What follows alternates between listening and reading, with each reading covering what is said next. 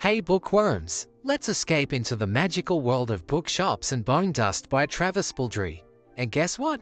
You don't need to read Legends and Lattes first to adore this gem.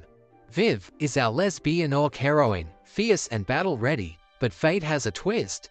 She's off to Murk, a quaint seaside town, for an unexpected turn in her journey. While in Murk recuperating, Viv meets some incredible characters like Fern, the spunky bookshop owner, and Maylee, the delightful baker she has a fling with. Then there's Potroast, the cutest pet you could imagine. Think a cross between a pug and an eagle. And it's not just about cozy moments in bookshops and baking treats. There is action, mystery, and a touch of enchantment. This tale isn't just an adventure. It's about discovering life's hidden treasures in unexpected places. Whether you're a fan of fantasy or just in search of a story that warms your heart, Bookshops and Bonedust is your perfect pick.